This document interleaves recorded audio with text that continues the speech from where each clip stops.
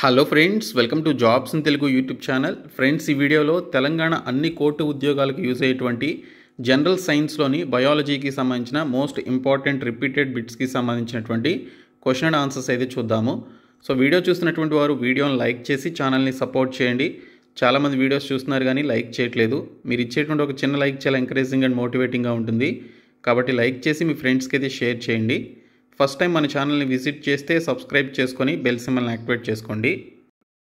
Friends, డీటెయిల్స్లోకి వెళ్లే ముందు తెలంగాణ అన్ని కోర్టు ఉద్యోగాలకి సంబంధించినటువంటి పీడిఎఫ్ మెటీరియల్స్ని అయితే ప్రొవైడ్ చేస్తున్నామండి. కోర్టు ఎగ్జామినేషన్స్ యొక్క 28 ప్రీవియస్ పేపర్స్ విత్ ఆన్సర్స్ యొక్క పీడిఎఫ్స్, అలాగే ఇంగ్లీష్ లాంగ్వేజ్కి సంబంధించిన వన్ వర్డ్స్, సినానిమ్స్, యాంటోనిమ్స్, ఈడియమ్స్కి సంబంధించినటువంటి పీడిఎఫ్స్తో పాటు జీకేకి సంబంధించినటువంటి కొన్ని పీడిఎఫ్స్ కూడా ప్రొవైడ్ చేస్తున్నాము. సో దీనికి సంబంధించి యాప్ లింక్ని అయితే డిస్క్రిప్షన్లో ప్రొవైడ్ చేస్తాను. మీరు యాప్ని డౌన్లోడ్ చేసుకొని ఈ కోర్స్ని జస్ట్ మీరు 85 రూపీస్కే పొందవచ్చు. ఎవ్రీడే మీకు జీకే అండ్ ఇంగ్లీష్కి సంబంధించిన పీడిఎఫ్స్ కూడా అప్డేట్ చేస్తున్నాము. అలాగే తెలంగాణ కోర్ట్ ఎగ్జామినేషన్స్కి సంబంధించి 20,000 టాప్ బిట్స్ తోటి GK, English, current affairs, computer నాలెడ్జ్కి సంబంధించి చాప్టర్ల వారీగా టెస్టులు, అలాగే గ్రాండ్ టెస్టులని ప్రొవైడ్ చేస్తున్నామండి. సో దీనికి సంబంధించి తెలంగాణ హైకోర్టు అలాగే జిల్లా కోర్టు అన్ని పరీక్షల కోసం ఈ యొక్క టెస్ట్ సిరీస్ అయితే ప్రిపేర్ చేయడం జరిగింది.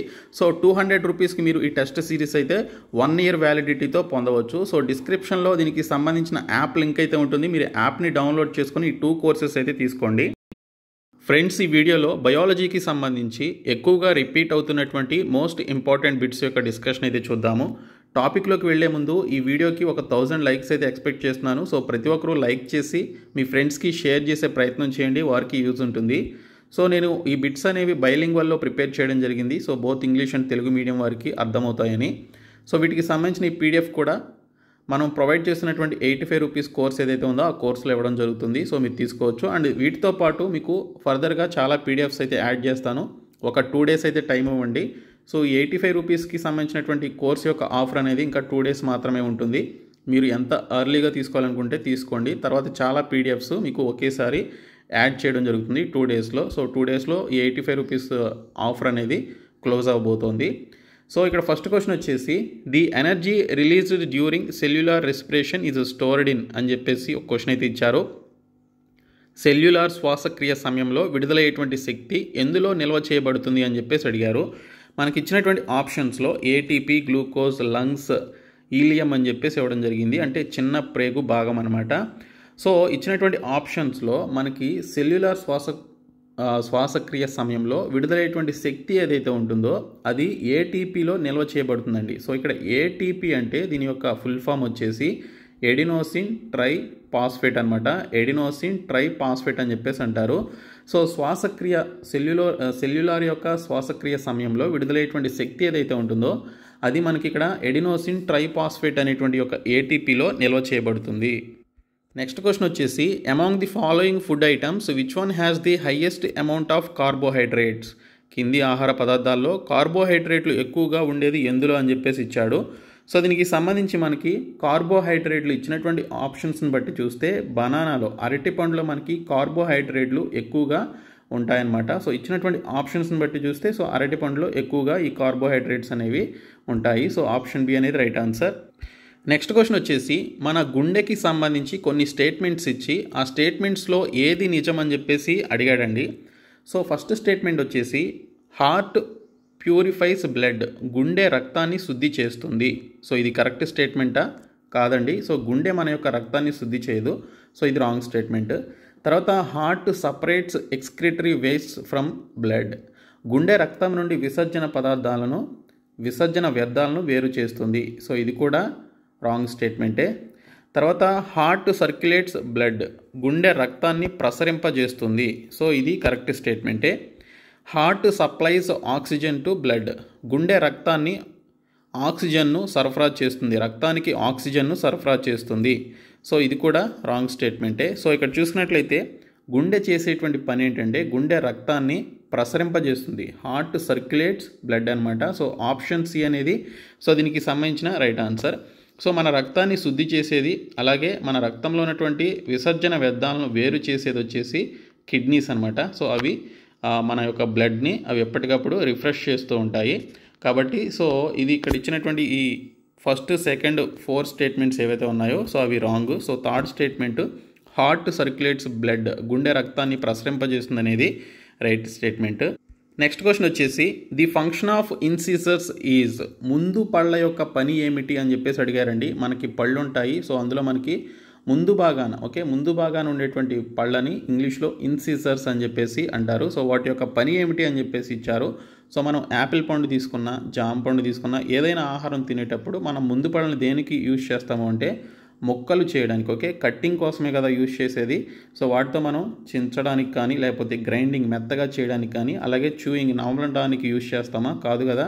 సో ఏదైనా ఒక పర్టికులర్ వస్తువుని కట్టింగ్ చేయడానికి, ముక్కలు చేయడానికి మనం సో ముందు పళ్ళని ఇన్సిసర్స్ని యూజ్ చేస్తాము. కాబట్టి ఆప్షన్ ఏ అనేది రైట్ ఆన్సర్. సో ఇక్కడ మెత్తగా చేయడానికి అలాగే నమలడానికి మనం యూజ్ చేసేటువంటి పళ్ళు లోపల ఉన్నటువంటి దంతాలు అనమాట. సో కాబట్టి ఇక్కడ ఇచ్చినటువంటి క్వశ్చన్కి సంబంధించిన రైట్ ఆన్సర్ ఆప్షన్ ఏ.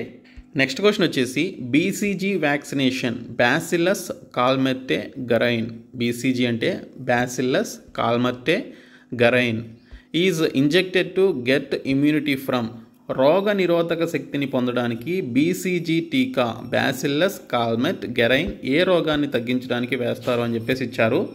దీనికి సంబంధించిన రైట్ ఆన్సర్ టీబీ అండి, ట్యూబర్క్యులోసిస్ అంటారు, తెలుగులో క్షయవ్యాధి అని చెప్పేసి పిలుస్తారు.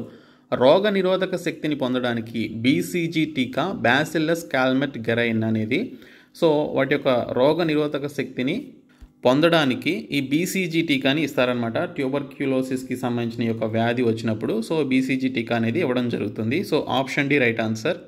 ఇక్కడ మనకు ఒక మ్యాచ్ ది ఫాలోయింగ్ ఇచ్చాడండి. సో ఇక్కడ చూసినట్లయితే రెడ్ బ్లడ్ సెల్స్ ఎర్ర రక్త కణాలు, అలాగే వైట్ బ్లడ్ సెల్స్ తెల్ల రక్త కణాలు, అలాగే ప్లేట్లెట్స్ ఇచ్చారండి. సో ఇక్కడ ఏబీసీలు ఈ విధంగా ఇచ్చారు. సో పక్కనేమో మనకి ల్యూకోసైట్స్, ఎరిథ్రోసైట్స్, అలాగే థ్రోంబోసైట్స్ అని చెప్పేసి ఇవ్వడం జరిగింది.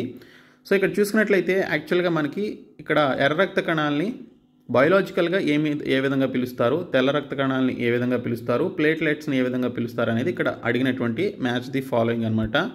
సో ఎర్ర రక్త కణాలని రెడ్ బ్లడ్ సెల్స్ని ఎరిథ్రోసైట్స్ అని చెప్పేసి అంటారు, వైట్ బ్లడ్ సెల్స్ని ల్యూకోసైట్స్ అని చెప్పేసి అంటారు, అలాగే డి వచ్చేసి మనకి ఇక్కడ ప్లేట్లెట్స్ని థ్రోంబోసైట్స్ అని చెప్పేసి అంటారనమాట. సో ఏకి 1, అలాగే ఏకి 2, బికి 1, సికి 3 అనమాట. సో 2, 1, 3 అనేది మనకి ఇక్కడ రైట్ ఆన్సర్గా చెప్పుకోవచ్చు. సో ఎర్ర రక్త కణాలని ఎరిథ్రోసైట్స్ అంటారు, తెల్ల రక్త కణాలని ల్యూకోసైట్స్ అంటారు, అలాగే ప్లేట్లెట్స్ని వచ్చేసి థ్రోంబోసైట్స్ అని చెప్పేసి పిలుస్తారు.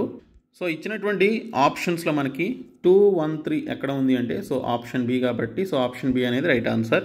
నెక్స్ట్ క్వశ్చన్ వచ్చేసి dash is associated with transport of water in plants, ఏ మొక్కలలో నీటి రవాణాతో సంబంధం కలిగి ఉంటుంది అని చెప్పేసి ఇచ్చారండి.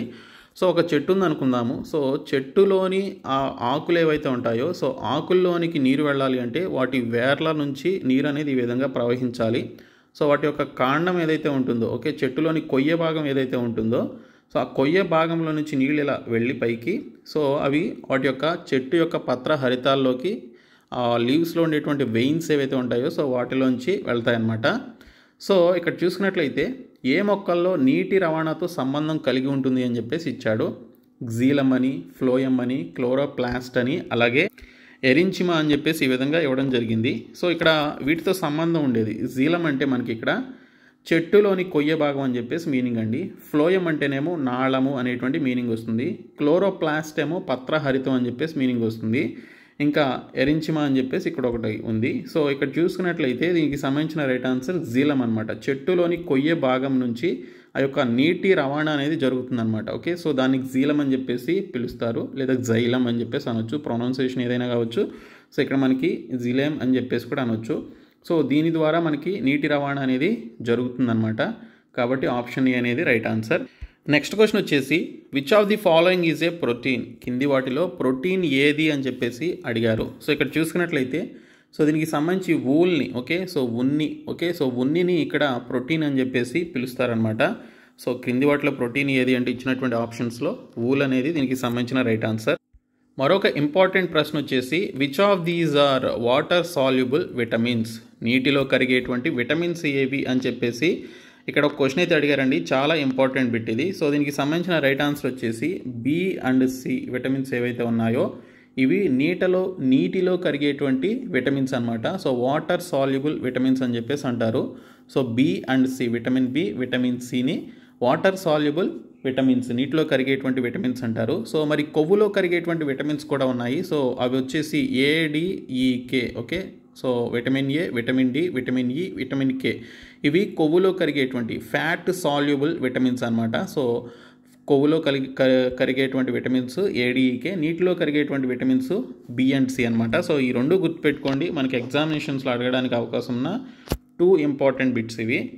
నెక్స్ట్ క్వశ్చన్ వచ్చేసి which one of the following fungi is commonly known as bread mould అని చెప్పేసి ఇచ్చారు. కింది శిలీంధ్రాల్లో దేనిని సాధారణంగా బ్రెడ్ మౌల్డ్ అని పిలుస్తారు అని చెప్పేసి ఇచ్చారు. సో దీనికి సంబంధించి ఆ శిలీంధ్రం పేరు రైజోపస్ అనమాట. ఓకే, రైజోపస్ అని చెప్పేసి పిలుస్తారు. సో ఈ శిలీంధ్రాల్లో వీటిని సాధారణంగా బ్రెడ్ మౌల్డ్ అని చెప్పేసి పిలుస్తారనమాట. నెక్స్ట్ క్వశ్చన్ వచ్చేసి why flowers emit fragrance to, పువ్వులు ఎందుకు సువాసనను వెదజల్లుతాయి అని చెప్పేసి ఒక practical related type of question అయితే అడిగారు. సో ఇక్కడ చూసుకున్నట్లయితే అవి సువాసనను ఎందుకు వెదజల్లుతాయి? గాలిని శుభ్రపరచడం కోసమా? కాదు. ఈగలను తరిమి కొట్టడం కోసమా? కాదు. కీటకాలను ఆకర్షించడం కోసమా అంటే అవునండి. తర్వాత perform all the above, so అన్నిటినైతే చేయవు, అవి ఫ్రాగ్రెన్స్ని వెదజల్లేది. సో మనకి ఆ పువ్వుల నుంచి, చెట్టు యొక్క పువ్వుల నుంచి వచ్చేటువంటి వాసన దేనికి అంటే కీటకాలని అట్రాక్ట్ చేయడం కోసం అవి ఈ సువాసనను అయితే వెదజల్లుతాయి అన్నమాట. సో ఆ కీటకాలు అట్రాక్ట్ అయ్యి ఆ చెట్టు మీద ఉన్నటువంటి పువ్వు పైన వాలినప్పుడు సో ఆ పువ్వులోని ఆ పుప్పొడి రేణువులు ఏవైతే ఉన్నాయో అవి ఆ కీటకాలకి లైక్ మనకి తేనెటీగ ఏదైతే ఉంటుందో సో దాని యొక్క స్కిన్కి అంటుకుంటుంది అనమాట. సో అంటుకొని అవి వేరొక పువ్వు మీదకి వెళ్ళి వాలినప్పుడు సో ఆ పుప్పొడి రేణువులు ఆ పువ్వు కూడా టచ్ అవుతాయి కాబట్టి సో వాటి మధ్య ఒక సంపర్కం అయితే జరుగుతుంది. సో అప్పుడు మనకి ఫ్రూట్ అనేది రావడానికి అవకాశం ఉంటుంది అనమాట. కాబట్టి వాటిని అట్రాక్ట్ చేయడం కోసం, కీటకాలను అట్రాక్ట్ చేయడం కోసం పువ్వులు అనేవి వాటి యొక్క సువాసనను, ఆ ఫ్రాగ్రెన్స్ని ఎమిట్ చేస్తాయన్నమాట. ఓకే, నెక్స్ట్ క్వశ్చన్ వచ్చేసి which of the following prevents bleeding of gums, కింది వాటిలో చిగుళ్ళ రక్తస్రావాన్ని నిరోధించేది ఏది అని చెప్పేసి అడిగారు. సో దీనికి సంబంధించి రైట్ ఆన్సర్ వచ్చేసి ఆస్కార్బిక్ యాసిడ్, ఆస్కార్బిక్ ఆమ్లం అని చెప్పేసి అంటారండి. సో ఇది విటమిన్ సిలో ఉంటుంది కదా. సో ఈ యాసిడ్ ఏం చేస్తుందంటే చిగుళ్ళ నుంచి వచ్చేటువంటి రక్తస్రావాన్ని ఇది కంట్రోల్ చేస్తుంది అనమాట. కాబట్టి ఇది చాలా చాలా ఇంపార్టెంట్ విటమిన్ మనుషులకి. సో ఇది ఇక్కడ చూసినట్లయితే దీన్ని ఆస్కార్బిక్ యాసిడ్ అని చెప్పేసి పిలుస్తారు. నెక్స్ట్ క్వశ్చన్ వచ్చేసి ఏ plant with green leaves వ్యూవ్డ్ in red light will appear, ఎరుపు కాంతితో చూసినప్పుడు ఆకుపచ్చ ఆకులతో ఉన్నటువంటి ఒక మొక్క ఏ విధంగా కనిపిస్తుంది అని చెప్పేసి అడిగారండి. సో దీనికి సంబంధించిన రైట్ ఆన్సర్ వచ్చేసి బ్లాక్ కలర్లో కనిపిస్తుంది అనమాట. ఓకే, రెడ్ లైట్లో చూసినప్పుడు ఆకుపచ్చ కాంతులతో ఉన్నటువంటి ఒక మొక్క ఏ విధంగా కనిపిస్తుందంటే సో బ్లాక్ కలర్లో కనిపిస్తుంది. నెక్స్ట్ క్వశ్చన్ వచ్చేసి which of the following does act both as an exocrine gland and as an endocrine gland, కింది వాటిలో ఎక్సోక్రైన్ గ్లాండ్ మరియు ఎండోక్రైన్ గ్లాండ్గా లేదా గ్రంథిగా ఏది పనిచేస్తుంది అని చెప్పేసి అడిగారు. దీనికి సంబంధించిన రైట్ ఆన్సర్ వచ్చేసి ప్యాంక్రియాస్ అండి. సో ప్యాంక్రియాస్ గ్లాండ్ లేదా ప్యాంక్రియాస్ గ్రంథి ఎక్సోక్రైన్ అలాగే ఎండోక్రైన్ గ్రంథిగా పనిచేస్తుంది అనమాట. నెక్స్ట్ క్వశ్చన్ వచ్చేసి in which vertebrate ఆక్సిజినేటెడ్ and డీఆక్సిజినేటెడ్ blood gets mixed అని చెప్పేసి ఇచ్చారు. ఏ సకశేరుకంలో ఆక్సిజినేటెడ్ మరియు డీఆక్సిజినేటెడ్ రక్తం మిశ్రమంగా ఉంటుంది అని చెప్పేసి ఇక్కడ డీటెయిల్స్ అయితే ఇవ్వడం జరిగిందండి. సో దీనికి సంబంధించిన రైట్ ఆన్సర్ వచ్చేసి ఉభయచర జీవులు ఏవైతే ఉంటాయో సో వాటిల్లో ఆక్సిజినేటెడ్ అండ్ డీఆక్సిజినేటెడ్ సో పర్టికులర్ రక్తం అయితే మిక్స్ అయ్యి ఉంటుందన్నమాట. సో దీనికి సంబంధించి వాటిని ఉభయచర జీవులు అంటారు. సో కప్పలు కావచ్చు, అలాగే పాములు కావచ్చు, ఇంకా మనకి తాబేళ్లు కావచ్చు. సో ఇవన్నీ కూడా యాంఫిబియన్స్ కిందకి వస్తాయి కదా. సో వీటిని ఉభయచర జీవులు అంటారు. అవి నేల మీద బతుకుతాయి, నీటిలోనూ బతుకుతాయి. సో వీటిల్లో మనకి ఇక్కడ ఆక్సిజినేటెడ్, డీఆక్సిజినేటెడ్ రక్తం అనేది మిశ్రమంగా కలిసి ఉంటుంది. సో వీటిని యాంఫిబియన్స్ అని చెప్పేసి ఆ జంతువుల్ని పిలుస్తారు. సో ఇవి ఒక 15 ఇంపార్టెంట్ క్వశ్చన్స్ అండి. సో మీకు నచ్చాయని అనుకుంటున్నాను. సో ఇంపార్టెంట్ బిట్స్ ఇవి. సో ఈ వీడియోని మీ ఫ్రెండ్స్కి షేర్ చేయండి, మన ఛానల్ సబ్స్క్రైబ్ చేయండి. Thank you so much guys.